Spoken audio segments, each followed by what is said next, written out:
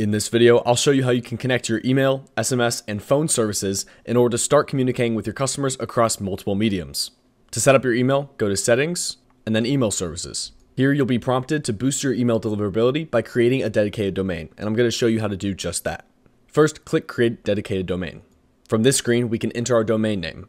Keep in mind, you need to use a domain that you currently own, along with the subdomain prefix before the domain name itself, just like this example being lc.mydomain.com.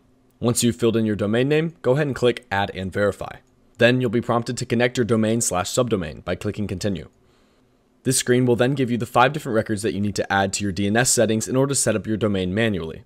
Accessing your DNS records for your domain will depend on your domain provider, but all you have to do to add these records is click Add Custom Record in your system, then add the type of record, the host, and the required value for each of these. Once we click Verify Records, we'll also be prompted to add additional record, so add this one at the bottom, Here Now. To finish, we can click Verify Domain in the bottom right-hand corner. Then you should see your dedicated domain here with an SSL issued checkbox. Additionally, you can create custom headers for this email by clicking the 3 dots at the top left-hand side, click Set Headers, enter your from name, and then your from email here. Keep in mind, you must keep the last section of this domain the same as the dedicated domain that you just created, but feel free to change this first section to anything like info, no reply, or reply. Then click Save. Congrats, you've got your email set up and you can now send and receive emails from this email right here. Next, we'll set up our phone services by heading down to Phone Numbers underneath Email Services. To create a number, click Add Number in the top right-hand side of the screen, and then select Add a Phone Number. From here, we can select our country and choose our number based on the area code that we desire.